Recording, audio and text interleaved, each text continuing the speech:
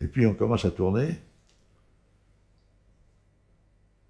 Alors, Janscó, alors lui, c'est aucun élément de mise en scène. Hein. Faut que tu te démerdes. Alors, il y avait des trucs, il voulait toujours que ça bouge. Alors, Et ça tournait toujours? Oui, oui, non, mais ça, attends, mais ça, c'est pas moi qui l'ai fait. J'étais pas là-dessus, moi. Ah. Non. T'as pas fini le film? Ah, mais pas du tout, j'ai à peine commencé. Mais... Ah, t'as à peine commencé. Alors... Parce que c'était Suzanne Schiffman qui était assistante sur ce oui, film. Elle est partie. Je pense aussi... Oui. Elle est partie, oui, oui. Elle m'a dit pourquoi. Oui, oui, mais attends. Alors, finalement, on tourne le film. On commence à tourner le film. Ça, bon... Alors, il y avait cette espèce de pochetron de...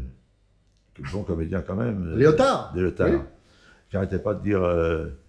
mieux vaut Coutard que Léotard, ou je sais pas quoi, un truc, j'ai des jeux de mots comme ça, ou mieux vaut Léotard que Coutard, ou je sais pas quoi. Comme il était rond à partir de midi, hein, lui, c'était pas incroyable. Je travaillais avec lui. Ouais. Mais bon comédien, hein, quand même. En Comédien plus, charmant, personnage. Très gentil. Très gentil. Très gentil. Bon, avec forcément la dose de pétrole. Bon. Et après, on fait une scène, je veux dire, comme il dit rien, il faut que ça soit là, qu'il court là, il va là, il faut que la caméra soit en place, etc. Bon, mais tu veux qu'on le fasse comment?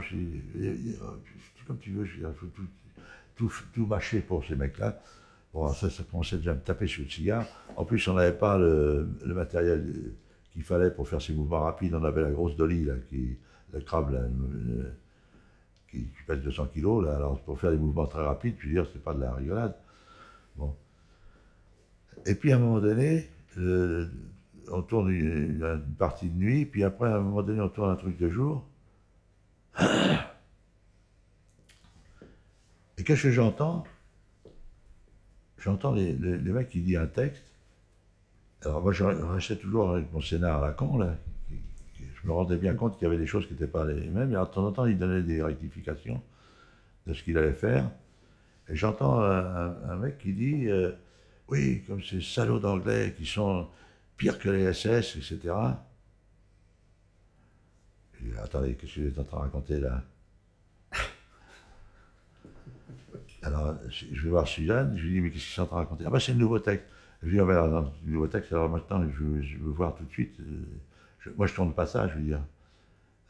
Il n'est pas question que les Anglais qui se sont fait chier pendant toute la guerre pour taper sur la gueule des SS, on vienne pour un film les traiter de SS. Alors, je dis, c'est pas parce que c'est un film français qu'on j'ai craché sur la gueule des Anglais. Alors, bon. Donc ils ont arrêté, on a fait autre chose. Et du coup, je lui ai dit, alors ça devait être un samedi ou un truc comme ça. Alors je dis, le lendemain, j'ai dit, bon écoute, j'ai dit, Evelyne, Julie, je lui ai dit, écoute, il faut qu'on se voit, parce qu'il faut que je te parle. Et je voulais carrément lui dire, écoute, c'est pas compliqué, si on continue sur ce scénario, bon, vous le faites avec quelqu'un d'autre. Il y a pas des questions. Je fasse un truc comme ça, quelqu'un qui m'aérisse le poil. Alors c'est vrai que, je veux dire, quand tu reprends le texte, quand tu reprends la façon dont les Anglais sont conduits en Israël, c'était pas de la rigolade avec les Juifs. Hein. Bon. Mais enfin, bon. Oui, c'était pas des SS quand même. Non, non. Bon. Alors, on va déjeuner, alors on parle de choses. Alors déjà, lui, il commence par me dire qu'il n'est pas content du tout de la façon dont j'avais fait ma lumière, que c'était pas comme ça qu'il la voyait. Bon. La scène de nuit que j'avais faite, qu'on avait faite. Bon. Alors, bon, j'ai dit, écoute, comment il voulait que ça se fasse. Je lui ai dit, bon, d'accord, on va la rectifier pour la suite. Bon, et puis, je vais pour lui dire, bon, alors, par contre, il y a autre chose dont je voulais te parler. Et à ce moment-là, il y a un mec qui arrive complètement. Et un truc épouvantable, il y a un Léotard qui vient de se casser le bras. Alors, comment ça s'est passé? Ben, il jouait au ballon, et puis, comme Léotard, il buvait, tu sais, il passe ta gueule, c'était 5 volumes de pastis et un volume d'eau.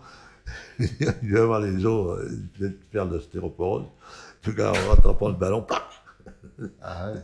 le poignet cassé. Bon, donc on a arrêté le film.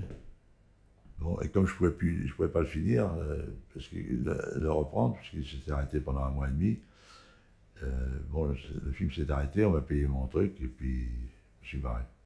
Mais je serais parti. Mais...